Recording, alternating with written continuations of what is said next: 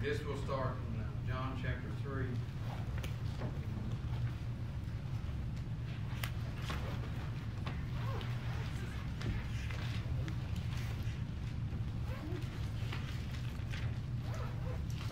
Verse 19.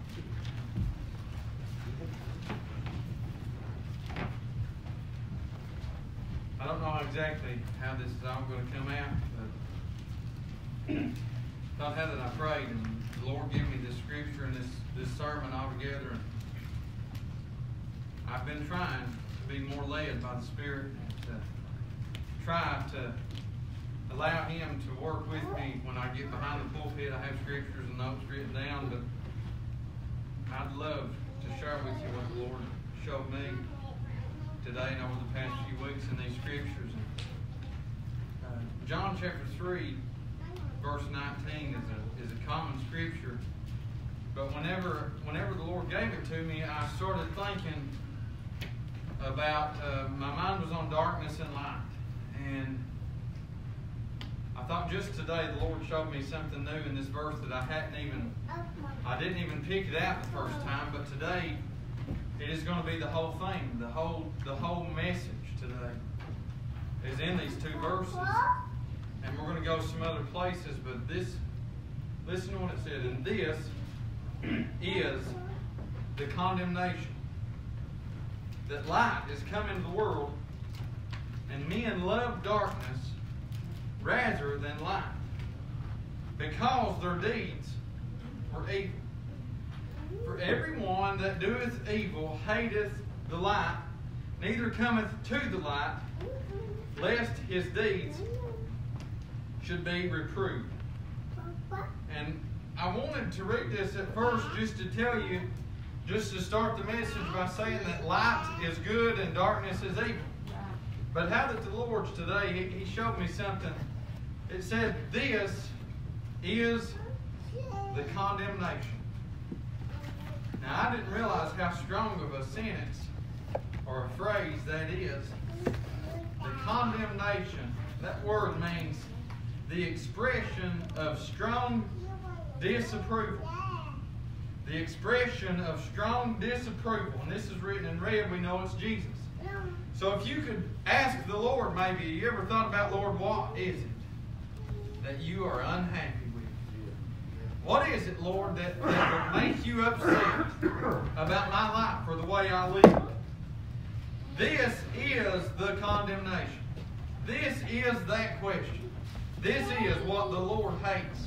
This is what Jesus Himself said is strongly disapproved of by Him and His Father, and that is that light is coming to the world, and men loved darkness rather than light. Ain't it funny? The Lord moves on us all the time to do so many different things, and so many times we choose darkness over the light.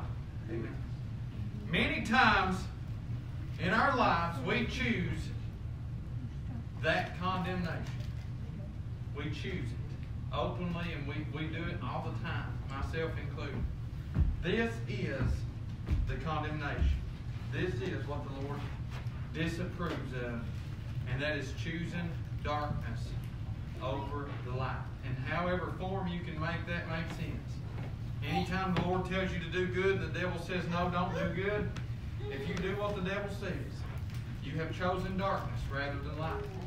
If He tells you in His Word, we know many times in His Word He tells us different things, and if we choose not to do these things, we know that we have done something that the Lord disapproves of. I've often seen, especially in Pentecostal churches, people say, I prayed and I felt like the Lord maybe didn't or did want me to do something. And a lot of times, what they're saying is not backed up by the Word. Maybe the Word tells us to do this thing, and they're telling us, well, but the Lord, I feel like the Lord wants me to do that thing. If it goes against the Bible, that's you, and it's the devil. It's not the Lord. And you may be in danger of walking in this condemnation. The condemnation is the name of this message today. But I want you to keep in mind darkness and light. What is darkness? It's evil. What is light? It is good. Alright, so that's going to take us to Exodus chapter 10. Amen. Exodus chapter 10. I've never in my life seen this before. And I don't know if it'll maybe even help you or not, but Lord, it sure helped me. Exodus chapter 10. Go to verse 1. Exodus chapter 10, verse 1.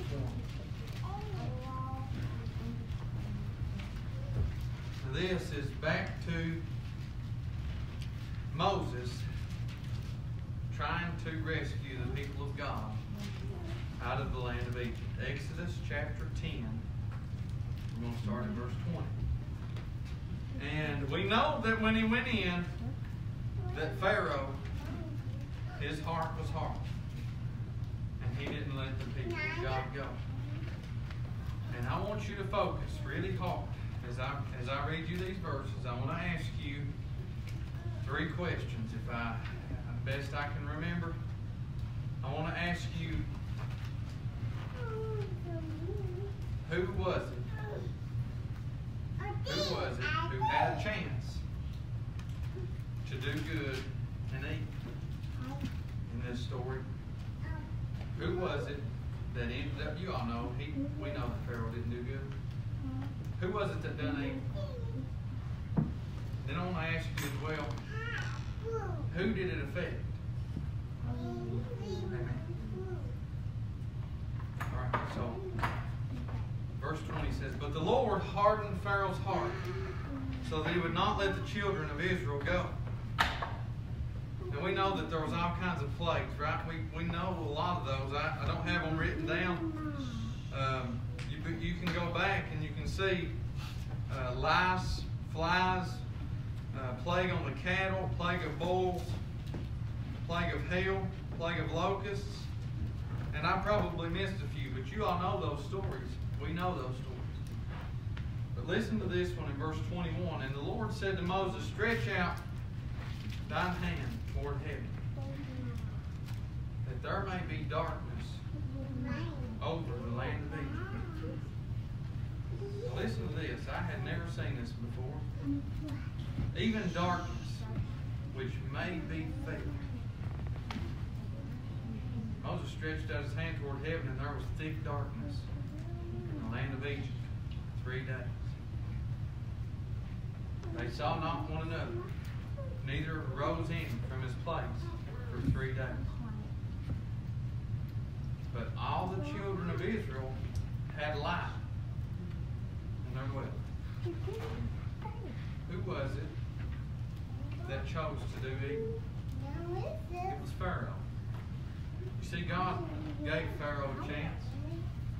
He could have let the people go. I don't know how, you can get into predestination and you can talk really deep on this subject, but if you break it down to the most simplest terms, Pharaoh could have let God's people go. The will of God was at the end for the people to leave bondage, right? Yeah. We know that because they ended up doing it. We know that the Lord ended up destroying the armies of Pharaoh. We know that all these plagues are written down to show the power of God. But I was thinking about Pharaoh, and I was thinking about this darkness. Remember, light is good, darkness is evil. And I was thinking about how many times in the Bible, one man can cause trouble for a whole lot of people. And I thought today, as the Lord began to deal with my heart, I felt like warning our people that we make sure that we don't go against the will of God. Because we have the chance to hurt our family. We have the chance to hurt our church. We have the chance to hurt everybody that's around us by going against the will of God. And I thought as I read this, I started thinking, Lord, but it was just one man. But all of Pharaoh's people had to live 3 days in darkness. It wasn't just a little bit of darkness. It wasn't just a cloudy day, but it was darkness. The Bible says that it could be felt. They could feel it. I want want to go now to the New Testament, Acts chapter 27. Acts chapter 27.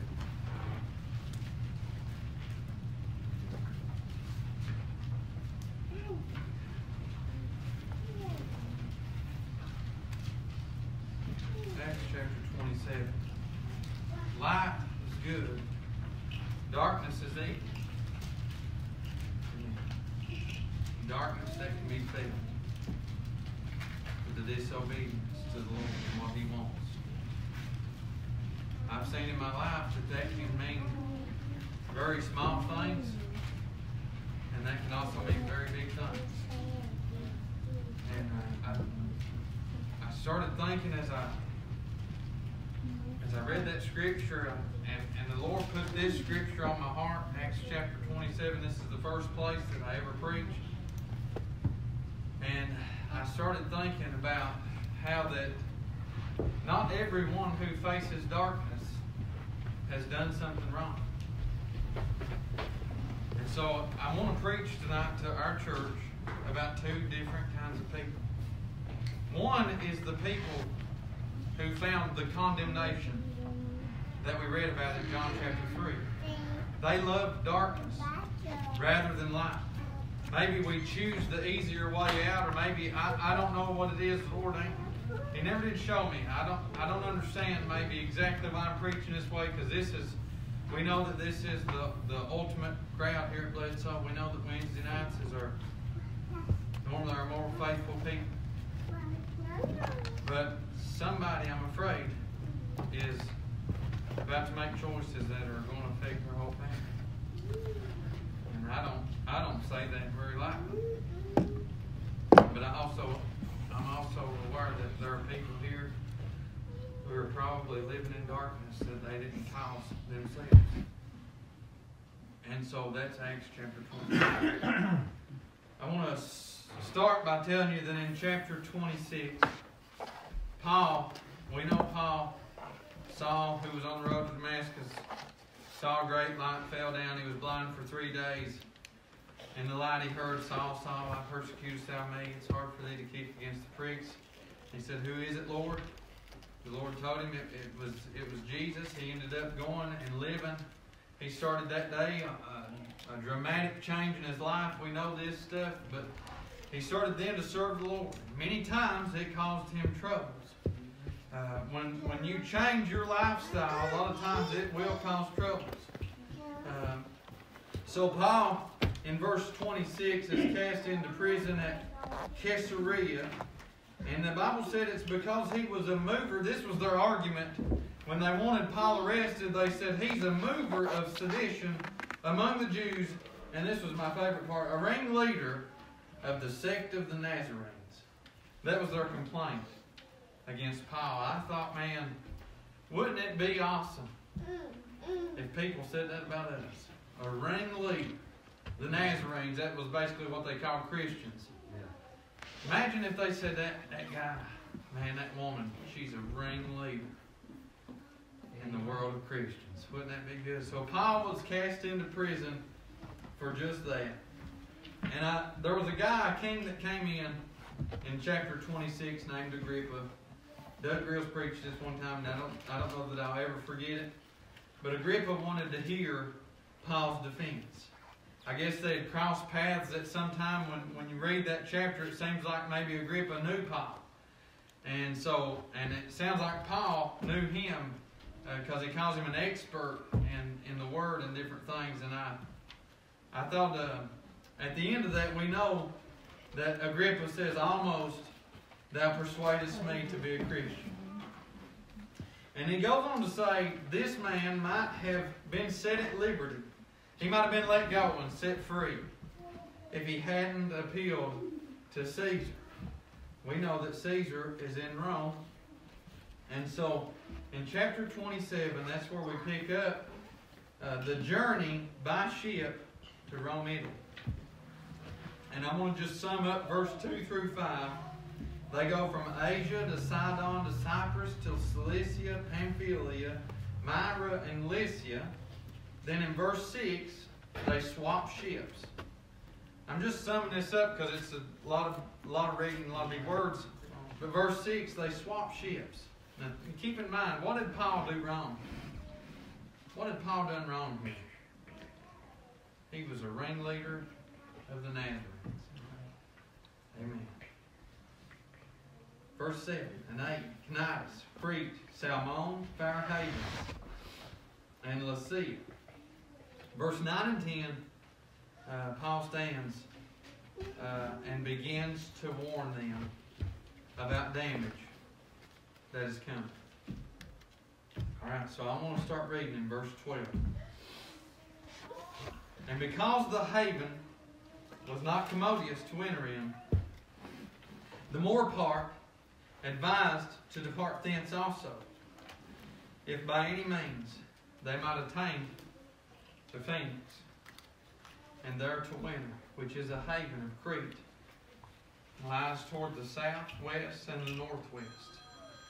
And when the south wind blew softly, supposing that they had obtained their purpose, losing thence, they sailed close by Crete. I started thinking when Trav was preaching, do y'all remember Sunday when he was preaching? And he was talking about the storm. And he said that a lot of times that first sail, that first bit will come by. And then there will be calm in the middle. And a lot of times we relax and we think, Lord, thank you for helping me make it through that. And we kick back and we take it easy. But then just right around the corner, there's another part of the storm coming. And a lot of those, he said that when he preached, he said a lot of the trees, that the ground had softened up around the trees, and the damage would be greater because the ground and the trees, everything was weakened by the first round. So when the second round came through, a lot of damage happens. And that's exactly, I had this thought before Trav preached that way. And when he preached it, it scares me even worse. Because that's twice that you all are going to hear the same thing. And I know that it seemed like, when we got to have 2 good services, we've had several since we got to come back. But I remember when we first got to come back, how happy it seemed like everybody was to be here, wasn't it? Everybody was just so happy. It wouldn't have mattered if anything happened in that service. I don't think we would have cared if there was a piano player or any musicians. We were just so happy to get to come back and worship the Lord, and the Lord come by. And then it seems like, I'm afraid since then, that maybe the eye of the storm comes. Maybe we thought this is over. Finally we made it through the storm. But the second round has come through, and it's changed a lot of people's lives. And it says, verse 13, and when the south wind blew softly, supposing that they had obtained their purpose was to weather the storm. So when the wind blew from the opposite direction, they thought that it was safe to come out from their hiding spot. And it said, they sailed close by Crete, but not long after, there arose against it a tempestuous wind called Euroclydon. The second round was worse. It even had a name, that being Euroclydon. And when the ship was caught and could not bear up into the wind, we let her drive. They couldn't do anything. They couldn't steer it. The wind was too bad. So they just let the ship go. They let the wind do whatever it was that it was going to do. And running under a certain island, which is called Clauda, we had much work to come by the boat, which when they had taken up, they used helps undergirding the ship, fearing lest they should fall into quicksand, struck sail, and so were driven. And being exceedingly tossed with the tempest, the next day they lightened the ship. And the third day we cast out with our own hands the tackling of the ship. And when neither sun nor stars in many days appeared, and no small tempest lay on us, all hope that we should be saved was then taken away. Amen. Think about the sun and the stars going away, what would you have? Would you have light or would you have darkness? You would have darkness. What did Paul do to deserve this? You know, a lot of times as Christians we think, we're doing good, and we think maybe that we shouldn't have to face hard things. We think that maybe because we're doing good, that maybe we should be able to just coast through, But a lot of times it don't work out that way. What did Paul do? He was the ringleader of the Christians, cast in prison for preaching the word. And the reason he was actually on this ship is so that he could go spread the gospel to another person in Rome. But I started thinking, I was praying for our families in here. And I felt like that there was some of you who was in darkness that you could feel. Darkness that it hurts. Darkness that's hard to overcome. Darkness that seems like no matter how hard you try, you fall right back into the same rut. Darkness that it seems like you're the only one who cares maybe, or the only one who's fighting. The only one who's trying to do the right thing, or maybe the only one who's trying to serve the Lord. I don't know, but I thought that I felt like I was praying for people, and I thought, surely darkness has come to their house. And I want to give you a little bit of encouragement tonight, but I thought no sun and no stars. It says all hope that we should be saved was then taken away. And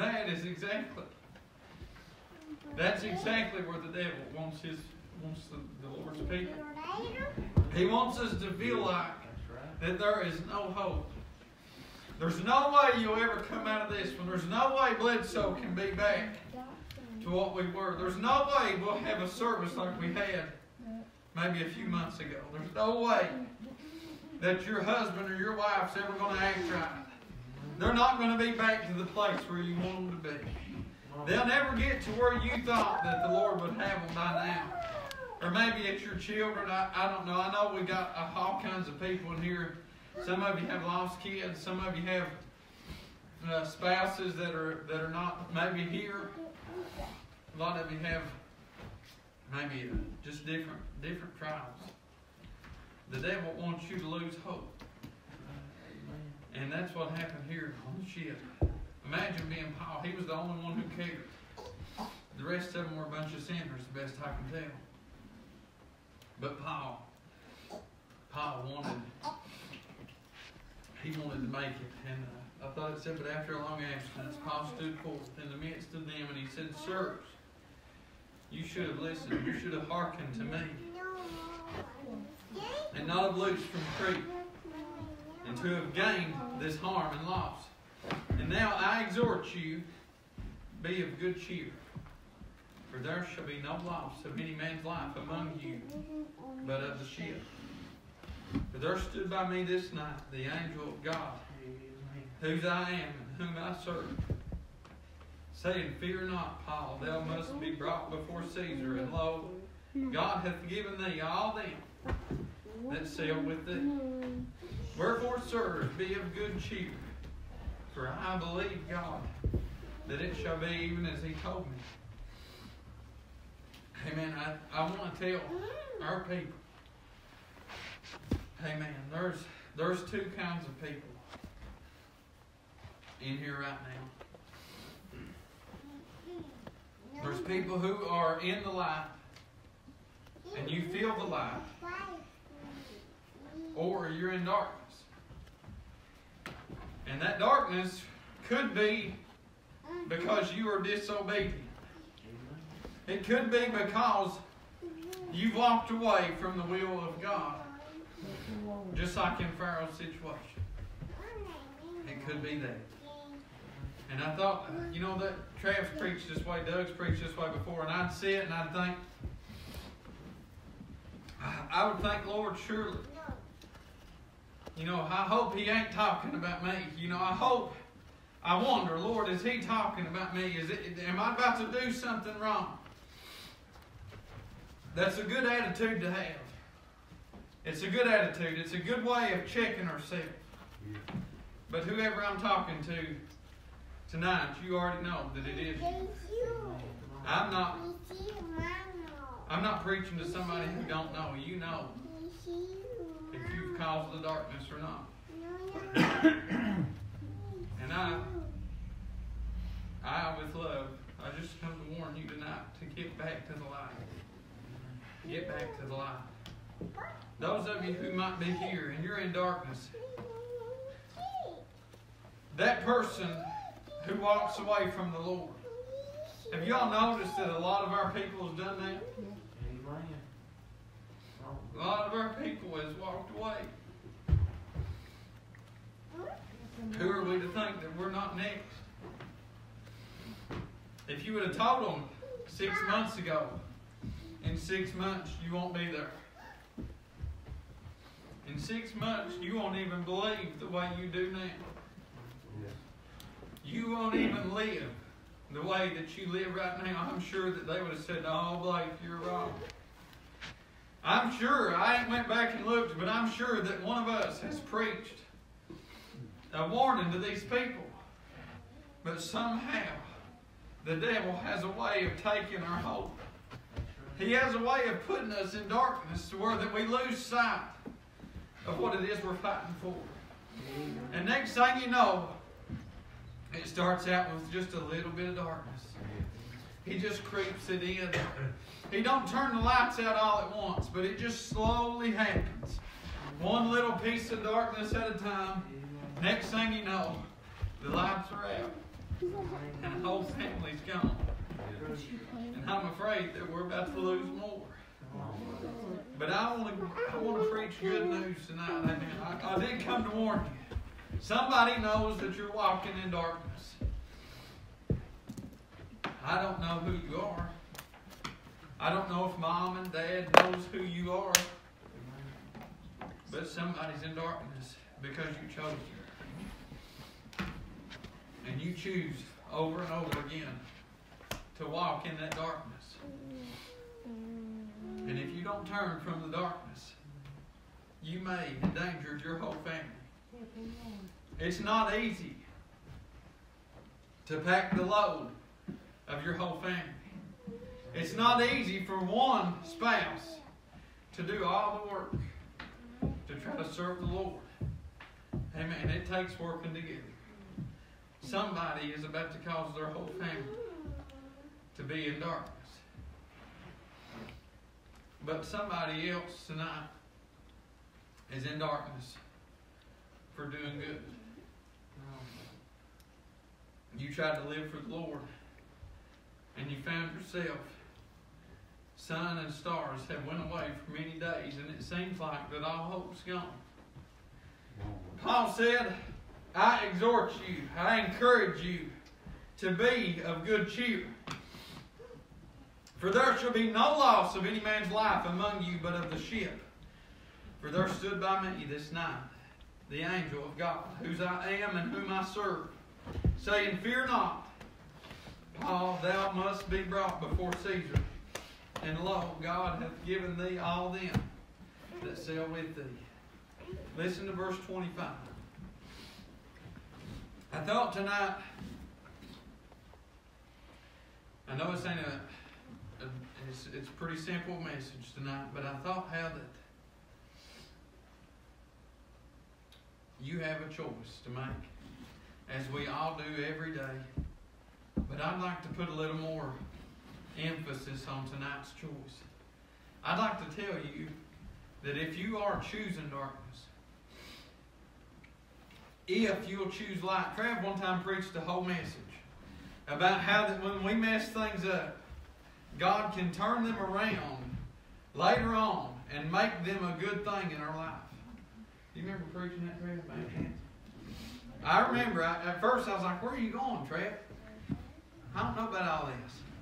By the time he got done, I said, man, ain't it wonderful that our God is big enough that He can fix our mistakes and bring good out of them sometimes. I think about David. I mean, imagine David. We got to spend time with Ben the other night. One of the promises that God gave them, that they would recover all, and even then some, I believe, maybe. God fixed it, and He can fix it. Whatever it is tonight, I've come many times to this very place, and I hoped that the Lord would fix it for me, and He can, if you're willing. Yeah. If you're willing. If you ain't willing, you'll leave here tonight, and it'll continue to get worse. True. And darkness will continue to overtake your life. But now back to the good part, the good stuff. Verse 25, wherefore, sirs, be of good cheer, for I believe God, that it shall be even as it was told to me. I believe it can be as good as it once was. I believe that we can get to the place that we're happy again. Amen.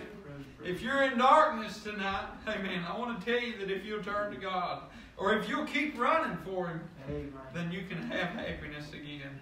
You can find the joy that you one time had. Amen. Come on. Amen. I'd like to ask everybody to stand with me. Seems like a good time to close.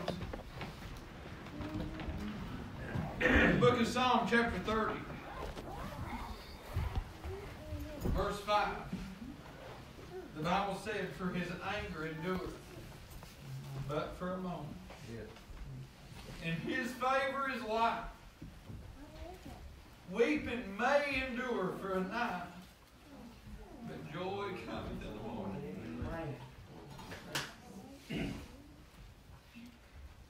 If you're in darkness tonight, I just want to tell you to keep pushing. Keep fighting. If you're in darkness for good reasons tonight, I believe I've been excited all day. Just hoping that somebody tonight can find the joy again in serving the Lord. Amen. I hope tonight that if you're doing good, I hope and I pray that you keep doing good. Because just on the other side, amen, what's going to happen tomorrow about 7 o'clock in the morning? The sun's going to come up again. Not because of me, not because anybody else is good or great, but because God is in control. And until the final day and the final time that the sun comes up, it'll come up every time without fail. And it'll go down again and it'll come up again because God is good. If you're here tonight and you are choosing darkness, don't be surprised when bad things come. Don't be surprised when your family's in trouble. And you're looking up saying, Lord, how did I get here? I hope tonight that you remember. Just like Pharaoh, 3 days in darkness that they could feel. They could feel it. Have you ever felt darkness? You ever felt the presence of the enemy? I have. It is not a good feeling. But I'm here tonight to tell you, if you'll turn to the light, the Lord can fix it. If you're running for the Lord, and it seems like all hope's gone, for whatever your cause might be, I know that we all have so many things in front of the Lord. I hate to sit and try to name all of them. If you feel like hope's gone, and you feel like darkness is around you, just keep running. Keep running for Him. Eventually we'll make it through this storm. Eventually we'll be able to find the joy again, and we'll see. I love everybody. I'd like to ask you all to pray however you feel like.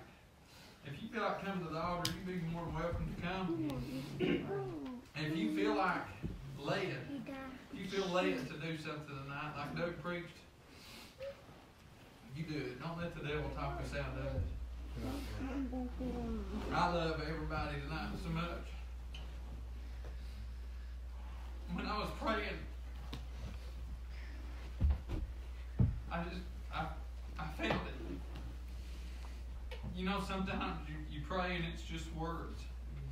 And you pray out of necessity, and you know that you need to pray, and so you get down and you pray, and sometimes the Lord comes by, sometimes He don't. Sometimes as a preacher, maybe He'll give me a message in a prayer. Sometimes He'll give me a thought, maybe I need to message somebody, maybe I need to reach out to somebody. When I was praying this time, I could feel the darkness for a family. And I just come to tell you tonight that you can have light again. If you choose light. If you choose light, you can have it. But you have to choose it. I love you. Thanks for listening.